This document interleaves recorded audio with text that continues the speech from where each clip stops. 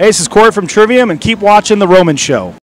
This is The Roman Show. Hey, Rodolfo Roman here, The Roman Show with Corey of Trivium. Thanks so much for taking your time under this heat. You just hit the stage right now. How was that with all this heat? Well, yesterday you were up north of Florida, which is the same, pretty much same type of temperature. Yeah, we're from Orlando, so this isn't anything unusual, but playing in this heat's a little rough sometimes. It's just a little draining, so still sweating. So yeah, it was a good show, good crowd. So yeah, now we're just gonna hang out for the rest of the day.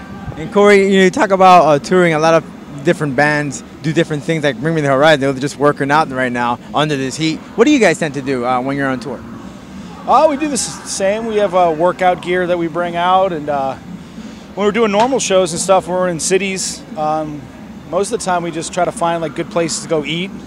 And then after the show, usually me and a couple of our crew guys, we always just kind of, after the show, go try to find like some cool little kind of pub bar and have some drinks before we have to roll out of town. So just kind of do a lot of the normal stuff we do at home, you know.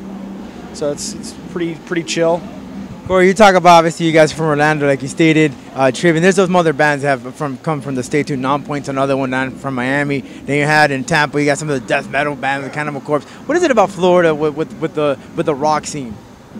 It's just it's good. You know, Orlando's always been, you know, being from there, we always have great shows there. Great shows in Fort Lauderdale whenever we play down there. Paulo, our bass player, lives down there, so that's kind of like a second hometown show. So Florida's just, you know, we have a lot of rock radio stations still here, so it definitely helps with keeping the scene really strong.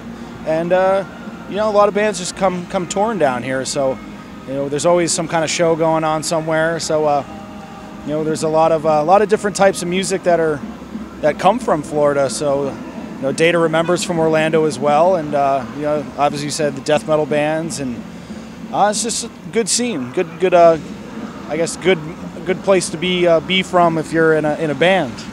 The album dropped last year, a lot of success. It's been, I mean, the fans, you could tell from the reaction from the crowd. What have you received from the fans' reaction when you hit the scene, and what are some of the favorite songs you like to play off that album when you hit the stage? Well, in these shows we're playing pretty short, so there's limited amount of songs we can play. But when we headline, you know, we've been playing a lot of songs from the new record, mixing different songs in and out. So all the new stuff's a lot of fun to play since we haven't played it a million times. So and also with this new record, you know, we've had a radio single that cracked the top 10. So it's definitely playing a lot of these festivals, having the song reach a lot of people. It's definitely, I guess, expanded our reach, and a lot more people at these shows are familiar with us and heard the name. You know, so a lot more recognition, I guess, from people hearing it on the radio. So we play in these shows, you can see a lot of people, you know, singing the song that's been on the radio, and just kind of just more awareness of who we are now. So that's definitely been a cool thing to have happen, and something we've been striving to kind of crack for the last couple of years, is trying to get on active rock in the States and just kind of reach a lot of fans that would like our band that just haven't had a chance to be exposed to us. Looking at your albums from the beginning, from Ascendancy to now, it just seems how much you guys have evolved. How do you guys work together to work with that creativity? How to evolve what works, what doesn't work, and how do you guys come to agreement? Because obviously that's one thing as a band, you know, one guy might like this, the other guy might not like that. We're pretty, I guess the three of us, Matt, Paul, and I, writing songs, we're usually always on the same page. We talk a lot. There's a lot of communication with, you know, directions and stuff, and we plan ahead. We're very thorough with our creative, I guess, process.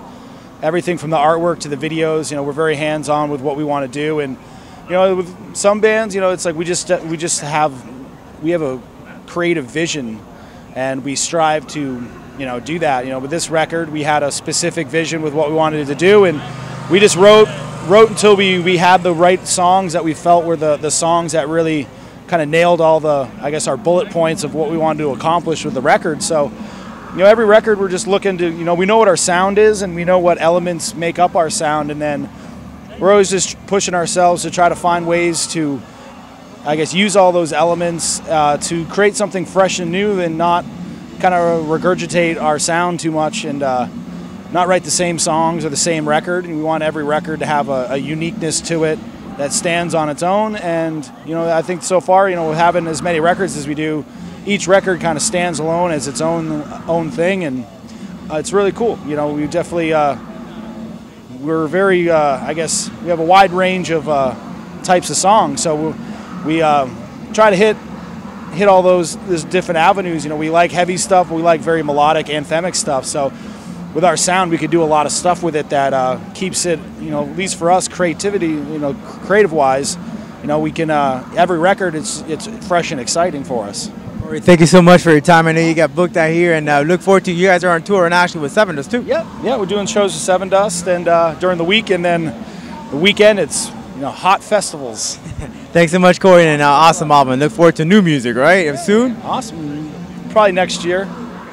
We're touring all year, so we've been writing.